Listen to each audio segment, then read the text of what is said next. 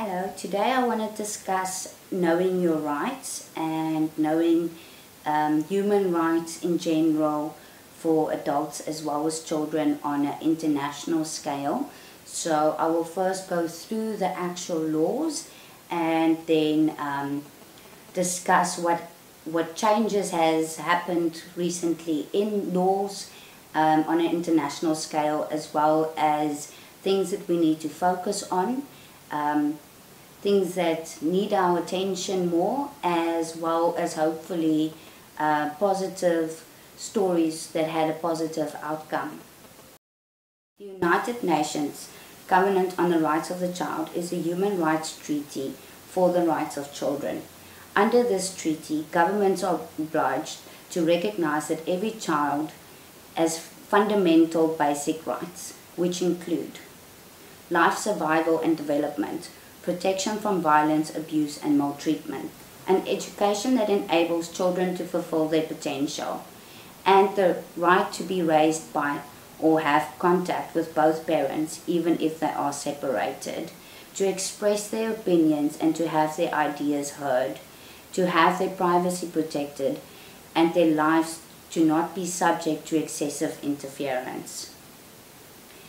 The summary of provisions include, but are also not limited to, the best interest of the child and implementation of their rights, and the state has to respect the parents' responsibilities as well as extended family to provide guidance for the children. Children also have the right to meet with others and to join or form associations. Children have the right to protection and from interference. Children have the right to an education, and it's the state's duty to ensure that primary education is free and compulsory. Every child has the right to a name and identity at birth, and as far as possible to know his or her parents and to be cared for by them. Prevention of identity means that the state has an obligation to protect and, if necessary, re-establish basic aspects of the child's identity. Children have the right to live with his or her parents unless incompatible with the child's best interest. Children also have the right to maintain contact with both parents, even if they are separated or divorced. The importance of children's rights.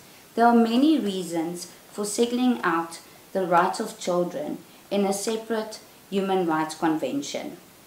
Children are individuals. Children are neither the possessions of their parents or of the state.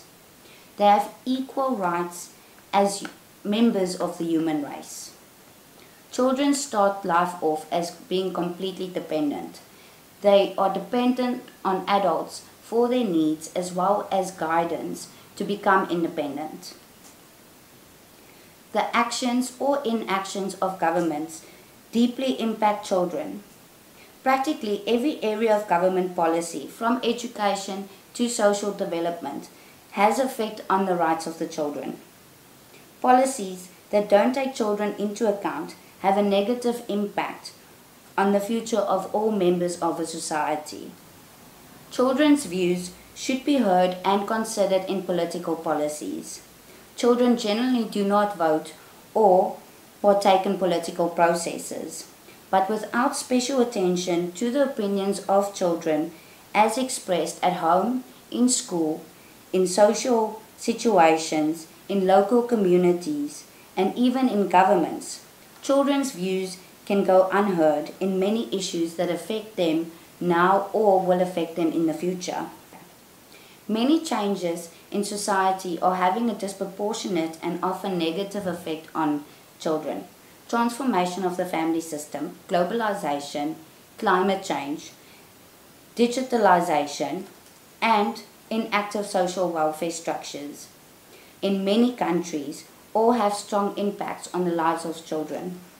The impact of these changes can practically be devastating in situations where armed conflict and other emergencies are bound. The costs to society of failing its children are huge. Social research findings show that children's earliest experiences significantly influence their future development. The course of their development determines their contribution to society for the rest of their lives. The healthy development of children is crucial to the future well-being of any society. Because they are still developing, children are especially vulnerable to poor living conditions, inadequate health care, water, nutrition, housing and environmental pollution. The Convention on the Rights of the Child is the most rapidly ratified convention in history. 196 countries have become state parties to the convention.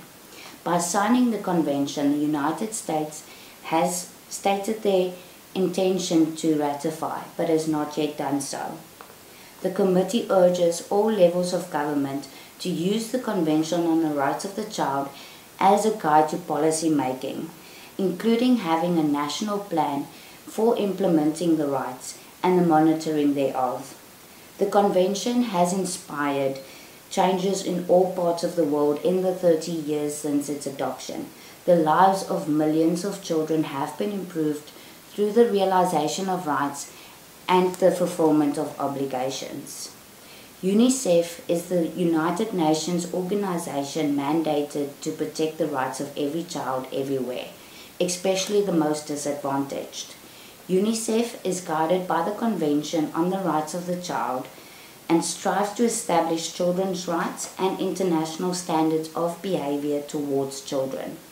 UNICEF is the only organization specifically named in the Convention on the Rights of the Child as a source of expert assistance and advice. The Convention provides UNICEF with guidance as to the areas to be assessed and addressed, and is a tool to measure the progress achieved in those areas. UNICEF works with volunteers through the United Nations program, and I will include the link in the description. A right is a person's justified entitlement to something from someone, usually from government. The Universal Declaration of Human Rights was adopted in 1948, and it's the foundation of international human rights law. It lays down the obligations that governments are bound to, which include freedom from discrimination, right to equality between men and women, right to life, freedom from torture, freedom from slavery, right to liberty and security of person, right to be treated with humanity and detention, freedom of movement, freedom of non-citizens from arbitrary expulsion, right to a fair trial, right to recognition before the law, right to privacy, right to religion and belief, freedom of expression, right of peaceful assembly, freedom of association, right to marry and found a family, right of children to birth registration and nationality, right to participate in public affairs, right to equality before the law, and minority rights. Parties to international treaties assume obligation and duty to adhere to international law. The states are therefore obligated to protect individuals as well as groups from all human rights abuses. Most states have also adopted other laws to protect human rights, while international treaties form the backbone of the international human rights law. Human rights require respect of the rule of law at national and international levels. When a state ratifies a treaty, it has a legal obligation to implement and recognize the rights in that treaty. But becoming a state party is only the first step. Because recognition of rights on paper does not mean that it will be enjoyed in practice. In addition to their obligation to implement provisions of the treaty, each state party is also under the obligation to submit reports to the relevant treaty body on how those rights are being implemented. In addition to state reports, the treaty bodies may receive information on a country's human rights situation from other sources, including international human rights institutions, international and national civil society organizations, United Nations institutions, other intergovernment institutions and organizations, professional groups and academic institutions. 8 of the committees, the CCPR, the CERD, the CAT, the CEDAW, the CRPD, the CED, the CESCR, and the CRC, can receive petitions from individuals provided that the state has recognized the competence of the committee to receive such complaints and that domestic remedies have been exhausted.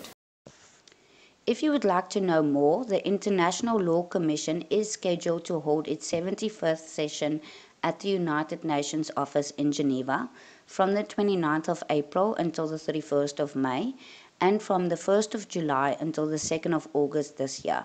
Some of the topics that will be discussed is immunity of state officials from foreign criminal jurisdiction, cessation of states in respect to state responsibility, sea level rise in relation to international law, settlement of disputes to which international organizations are parties, prevention and repression of piracy and armed robbery at sea, subsidiary means for the determination of rules of international law, and non-legally binding international agreements. The London Conference on International Law will be held on the 17th to the 18th of October this year. This event is dedicated to exploring the latest developments in international law and providing participants with the highest level insight from leading experts in the field.